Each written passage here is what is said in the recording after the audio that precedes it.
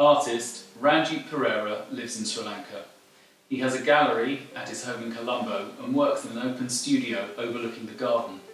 Very much a colour-oriented artist, he gets inspiration from the lush foliage, indigenous and migratory birds in his garden. He's from the traditional old school of art, influenced by Impressionists, old masters, the likes of Cézanne, Monet, Gauguin. Ranjith works in oil, on canvas mostly, sometimes charcoals. His work revolves around capturing the pulse of Sri Lankan way of life, indigenous cultural identity and historical landmarks. He focuses on portrait subjects such as farmers, toddy tappers, snake charmers, stilt fishermen, fisherwomen, flower sellers, to name but a few. My partner came across Ranjith's work in 2001 during one of his many exhibitions. At the time, we acquired the original oil on canvas, My Little Sister, and since then we've been acquiring his work regularly over the years, from exhibitions and a few private commissions. We probably own a number of pieces by now, and they sit really beautifully alongside the other original works that we have in the house. As previously mentioned, in this particular piece, a striking work in oil, entitled My Little Sister, Ranjith captures the expression of two street children. The thing my partner and I find most compelling are the eyes. They draw the viewer in to take a deeper look.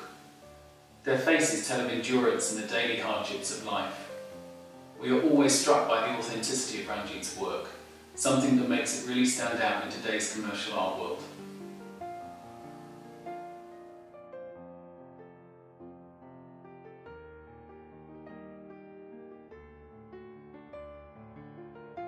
I have had formal training in the sense that I went to develop my art to a lady who was a pupil of a famous artist in Sri Lanka called David Painter. So it goes back to my college days when David Painter was doing the college chapel murals. I was inspired by him, and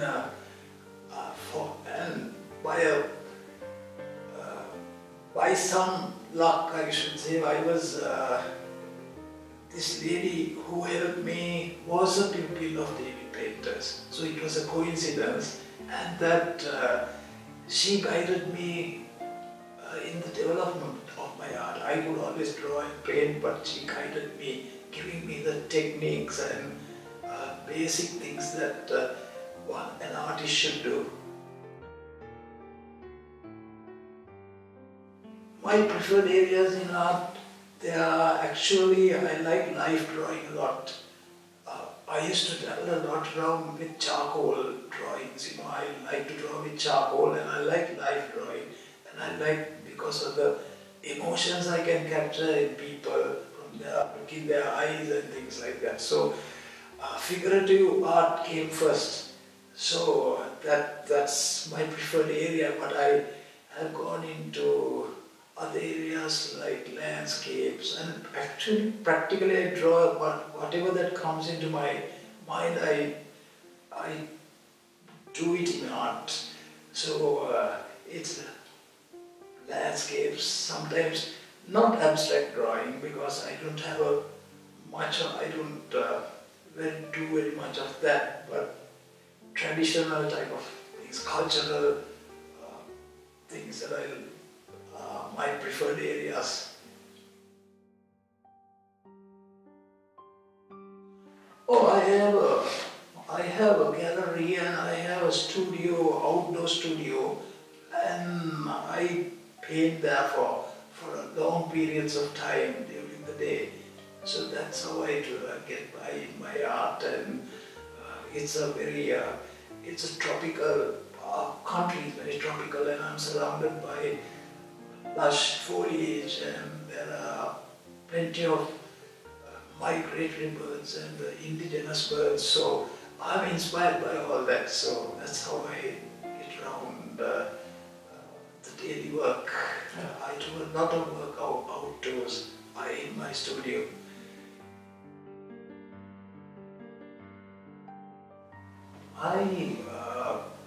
I do my color studies in watercolors initially I do a color study before I do a painting, and the preferred method is using oil colors, and I also do acrylic, mixed media, oil, acrylic, but watercolors I use for color studies. Thereafter I do the painting, proper painting in oil painting. So it's mostly for oil is my preferred media, oil painting.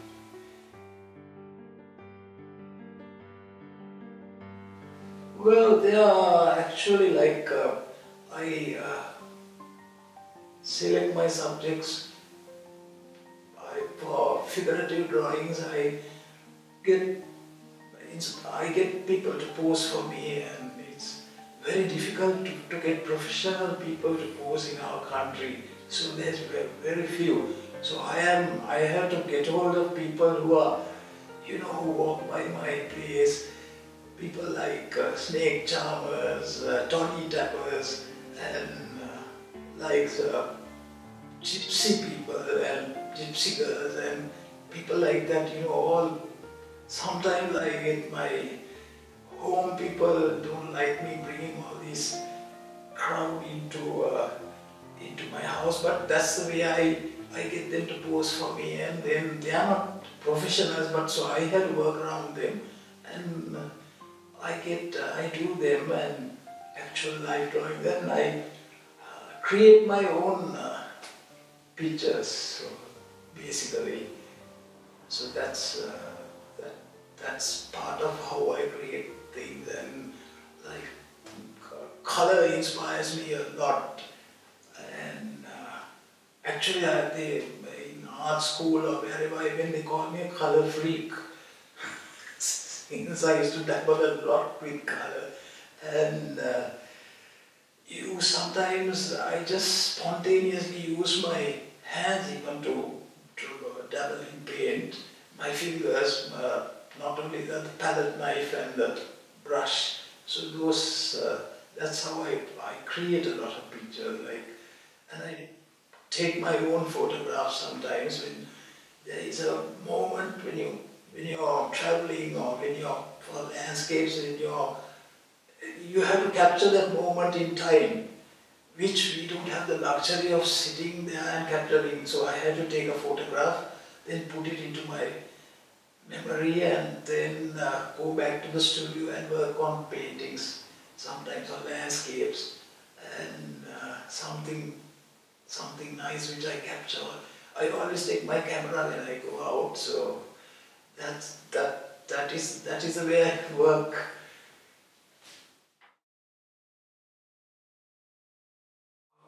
Art influences me in the sense that it's like meditation for me.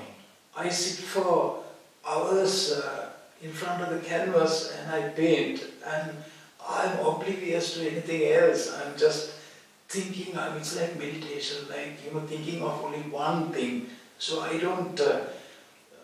It sort of takes my time, total time, and it's not stressful for me when I'm painting. It's like, the outside world doesn't exist, so it's just like you in front of the canvas, and you're like meditating, you're painting away.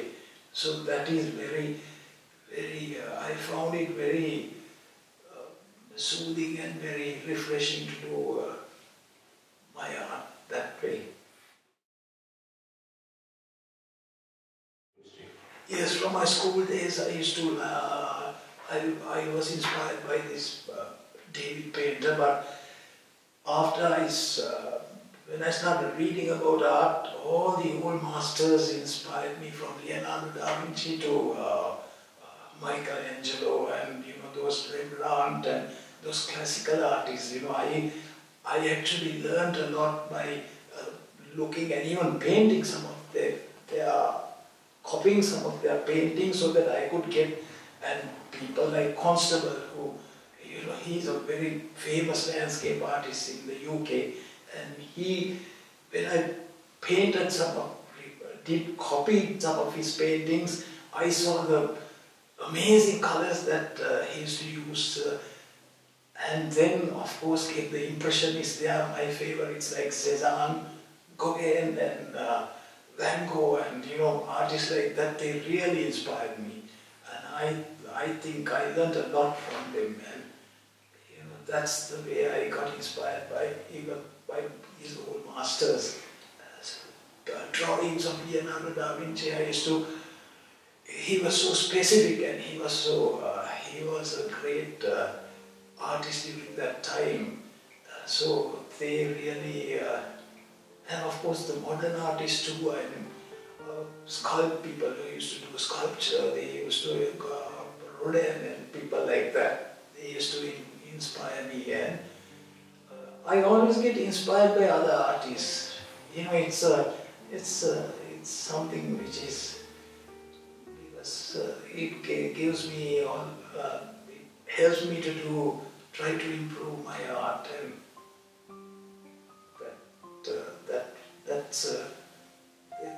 I always, it's wonderful to be with such great masters and do your painting.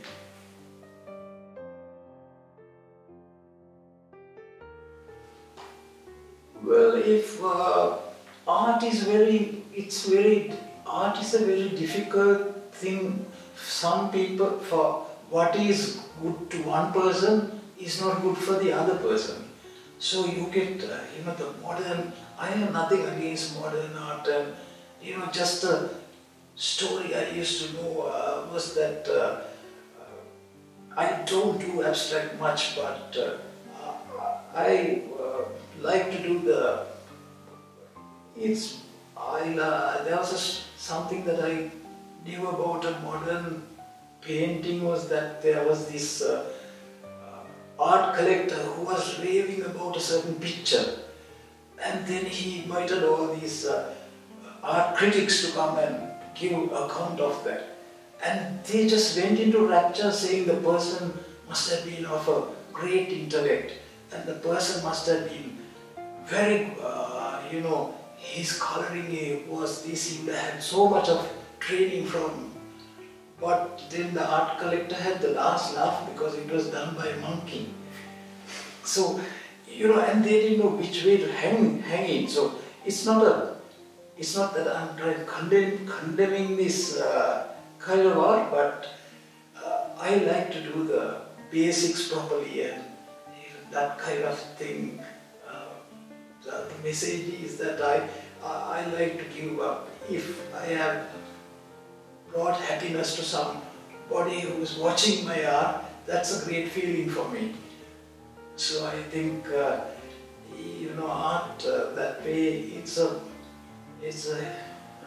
different. It's a huge gamut. It's a huge area, and there's so many facets to it.